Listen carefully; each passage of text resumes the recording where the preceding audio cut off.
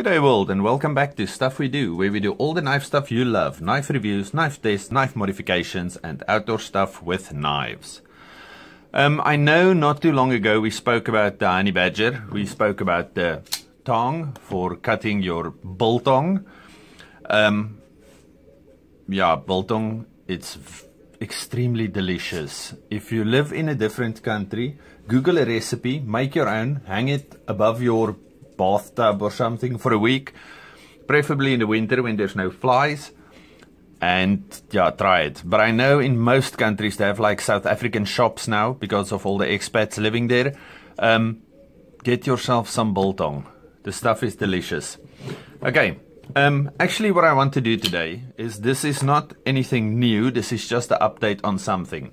We spoke about the drop point blade and we spoke about the tong with the flat blade. Okay, sheep's foot, I think, will be the best description for this. Anyway, we spoke about the flat blade and the belly. Belly great for working on a surface. This one great for working straight from a position with your hands. Okay.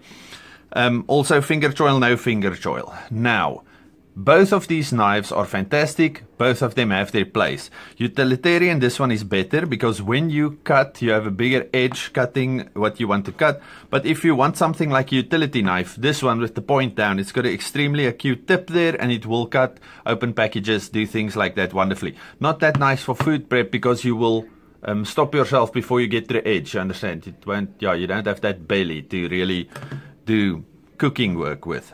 Now, if there was only something that would fit in the middle, okay, both of these are large. If there was only something that would fit in the middle, something like a honey badger that's lightweight, something that works on these fantastic ball bearings, something that has a shape with a little bit of belly, an acute tip, somewhere in between. Thank goodness for the wharncleaver. Okay. Honey Badger wharncleaver. I have the sticker over here because my kids' names are on here with love. And then my kids' names, I got this one for Father's Day.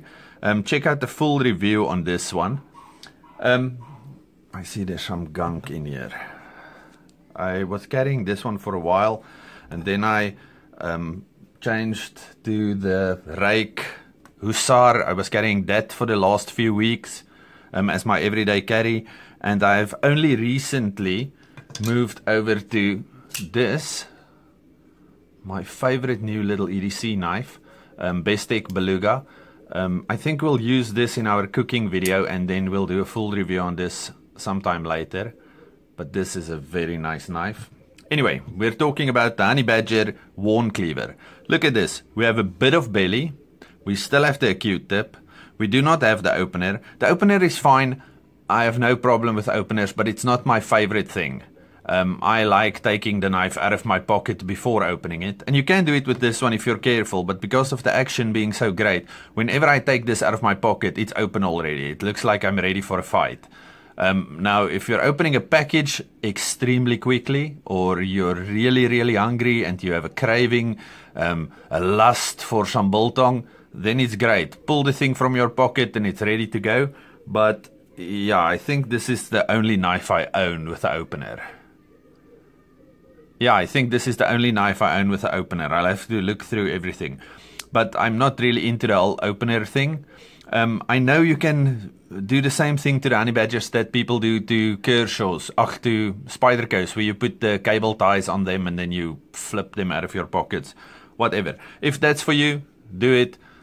Not a big fan. But I love this blade shape. But this one, if only we did not have a finger choil. I know finger choils are wonderful for carving up, but like I said, I live in South Africa. I eat a lot of biltong. It's actually very expensive, but yeah, Anyway, but this one is the best jack of all trades honey badger that you can find. The shape works for pretty much everything. It does everything you want it to do. This is a fantastic knife. Okay, so these two for specific needs, they are great. This one for everything. You will compromise on certain things, but unfortunately, there's no one-size-fits-all knife in the world, something that works for everything.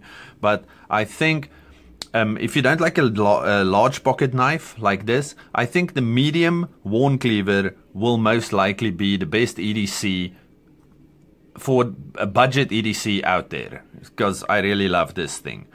And it's, if you take the medium, it's not like when we look at the rat one, the big one, some people don't like the ones, some people don't like the twos, they say they are too small, but there's nothing in between. If you take the medium wharncleaver honey badger, I think that will be pretty much a one-size-fits-all EDC knife for everybody. Okay, thank you for this video. If you haven't subscribed, please do. Stay safe, happy, and have a good one.